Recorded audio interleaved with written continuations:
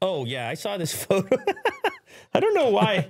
I don't know why this photo caught my attention so much. Well, not just mine. 22 hours old and 36.8 thousand upvotes on Reddit. So a lot of people were captivated by this photo. You have Joe Rogan, Jordan Peterson, and Elon Musk posing for a photo in front of the Cybertruck. Now, the Cybertruck that they're posing in front of looks to be more of a prototype than the one we were looking at the other day.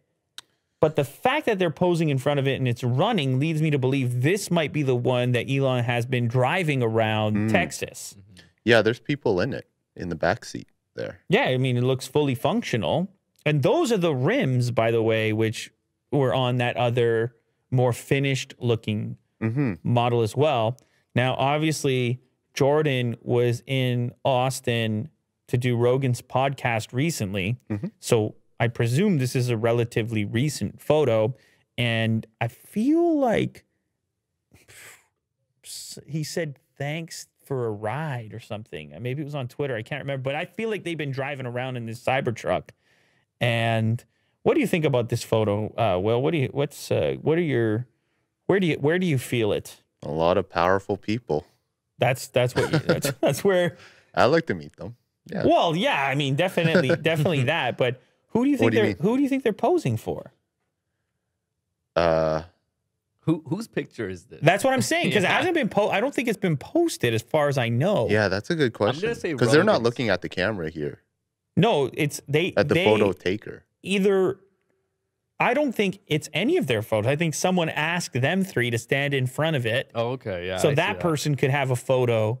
Either that or it was someone at Tesla on behalf of Elon, and I don't know where they would put it. But yeah, what's that arrow? Then there's the arrow. The red arrow is in the photo pointing at the light in the front. I'm just trying to look for...